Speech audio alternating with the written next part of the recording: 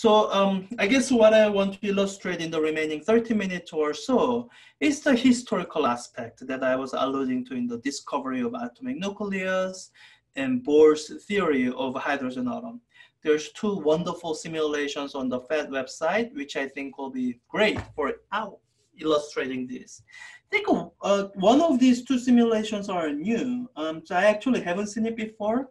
We'll see how that goes. It's the Rutherford scattering. This is really the experiment that established existence of atomic nucleus, which led into the Bohr model. So, yeah, let me use this simulation to briefly describe Rutherford experiment, which is described in the chapter section 13.5. So you can take a look at that too. If you prefer to read, it's all here, discovery of atomic beam, not atomic beam, sorry, beta ray electron, and then the discovery of nucleus. Here's the figures and the written description. Let me use that simulation to what Rutherford was doing. Let me start out with the plum pudding atom, because this is the model that Rutherford was trying to, he actually didn't believe in this model, and he was setting out to disprove this model. So you can kind of imagine this as a model of the, well, let's say it's gold, gold atom. So gold atom, from the studies that were done previously, people knew that it has a lot of electrons in it. That's what these small dots represent, electrons.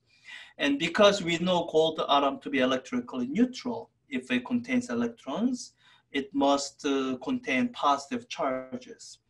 And what plum pudding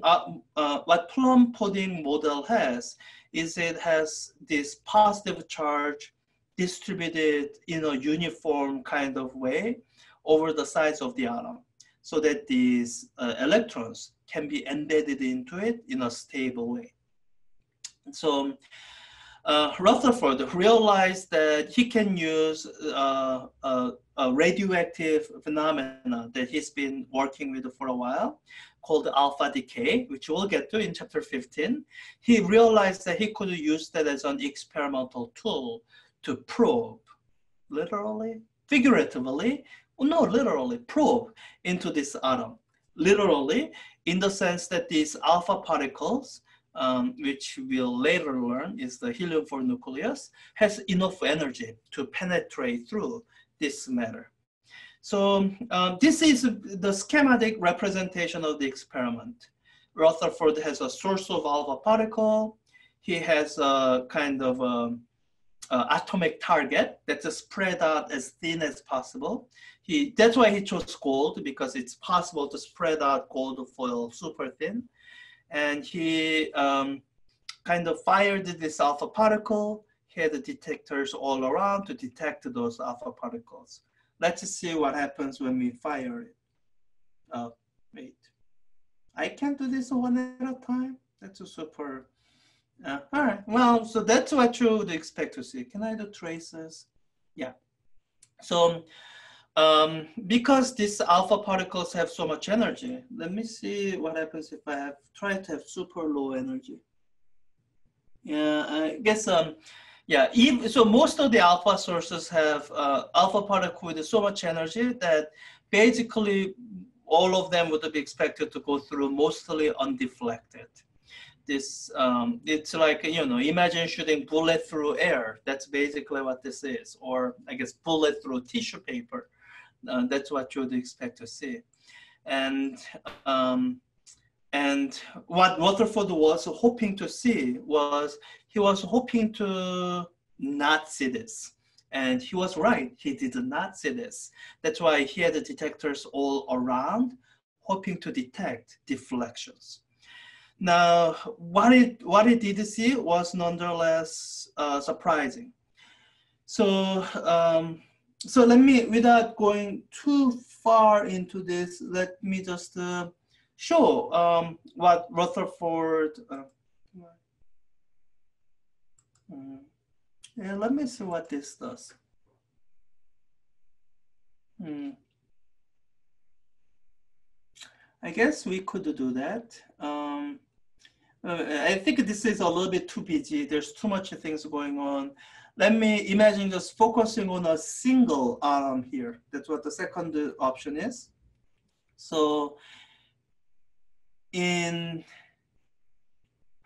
so you will have to kind of ignore what you see at the center. Let me turn on the traces that will help you see what Rutherford was seeing.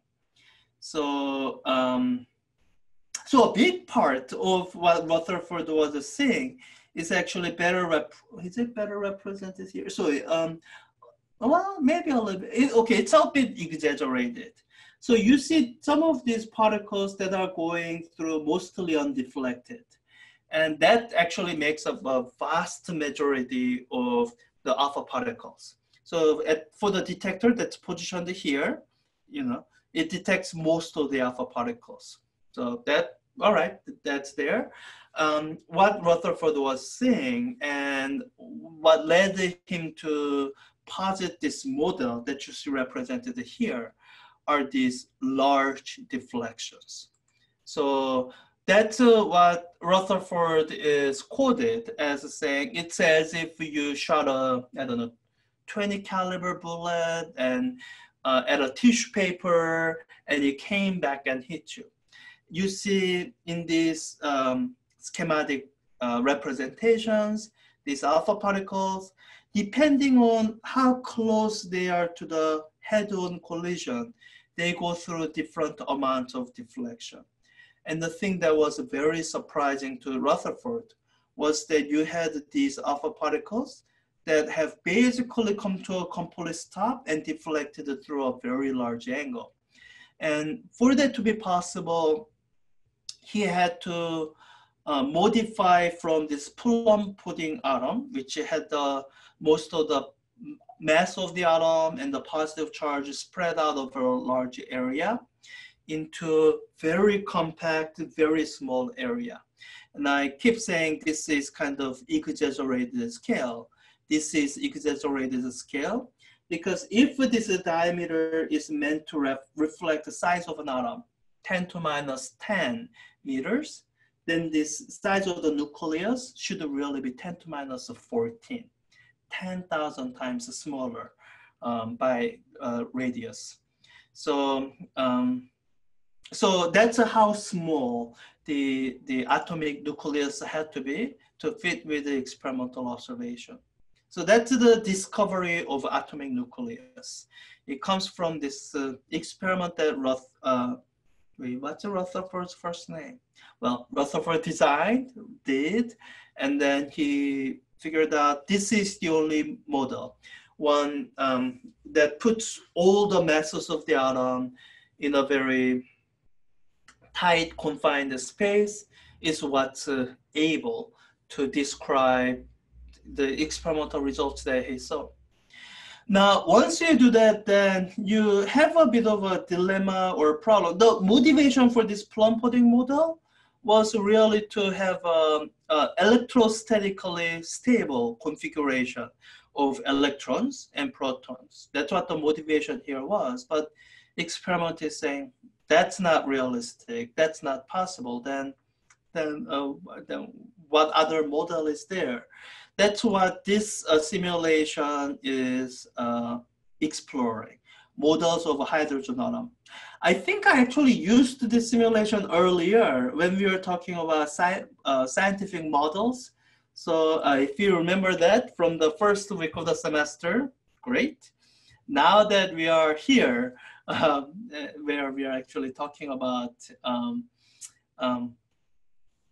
quantum mechanics, I can actually just run through what the different predictions due to different models are, and that's what this section 13.6 is getting at. It gets at Bohr's, so 13.6 describes Bohr's theory of a hydrogen atom, which is the model that won out over other possible models. And let me, to give this model a context, let me give you the description of the other models of hydrogen atom. So the simplest model of hydrogen atom is kind of the Greek, as in ancient Greece, Greek imagination of the atom, and kind of indivisible particle of matter. And if that's the case, then when you fire, so all these particles represent photon light, they will all kind of reflect in the same way, regardless of wavelength. And experiments show both in many different ways that that's just not the case. How light bounces off of matter depends on wavelength. That's why you see different colors. That's why, you know, so billiard-ball model fails for that reason. Also, you know, it's kind of Greek philosophy, not modern physics. And plum pudding model would give a similar similar explanation, but through classical physics, as in this incoming wave of electromagnetic wave would shake the electrons inside an atom, and that electron would re-emit the light. And this dependence might have some dependence on wavelength, but not very strong.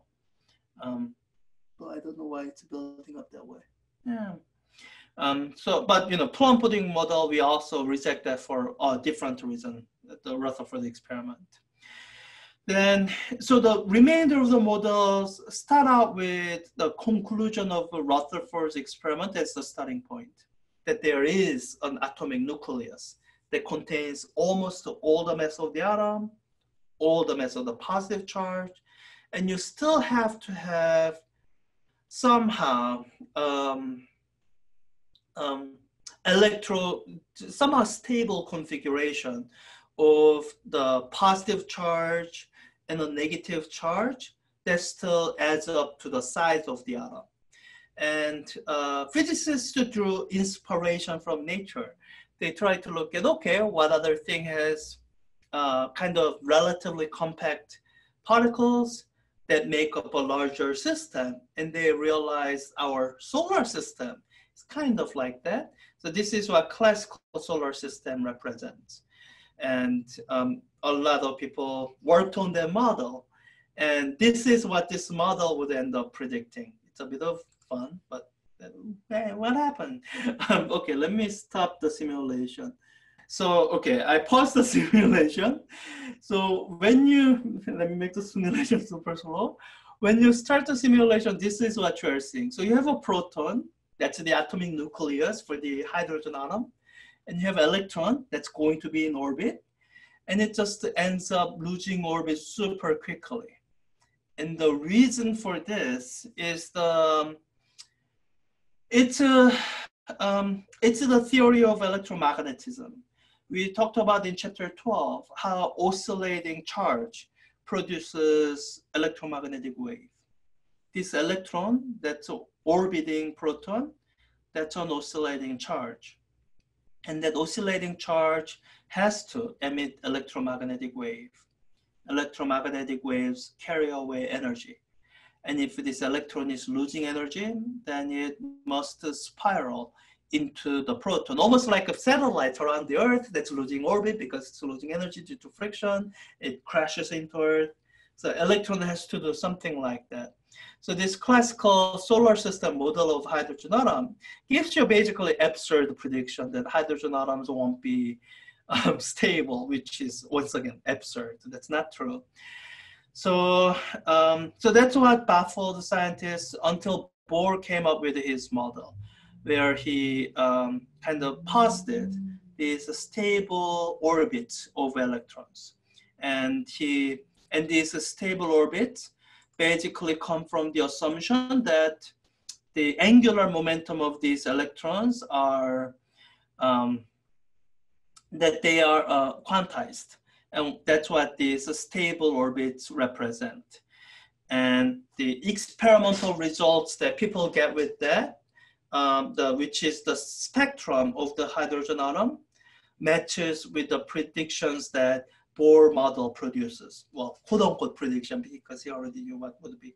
And So that's really the reason people were accepting the Bohr model, that it gave a result that agreed with the experiments. And with the de Broglie wavelength hypothesis, you can kind of expand this model a little bit. Think of each of these stable orbits as representing a standing wave of electron, which, depending on your point of view, may be better grounded. And I was saying earlier how even this is not really the correct, fully correct picture of hydrogen atom. That we don't actually think about electron orbits in this way. This Schrödinger model is that's a fully correct model. In chemistry, you might have heard of electron clouds. That's what this is representing. And it's difficult to talk about this electron cloud in a way that's not incorrect without super complicated math. So I won't do that.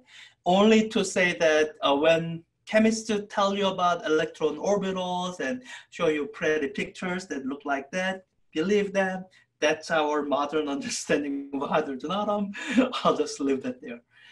So I think that's all the time I have. I hope this is somehow useful to you in getting started on really the set of topics that I was in a hurry to get to. This is the interesting aspect of physics. This is where I hope you will, this is where I hope if you weren't already interested in physics, that you will get interested in physics. And for many of you who are in allied health, Chapter 15 is where it'll get super interesting because there's like medical imaging and diagnosis. I think that's really the reason your program requires physics.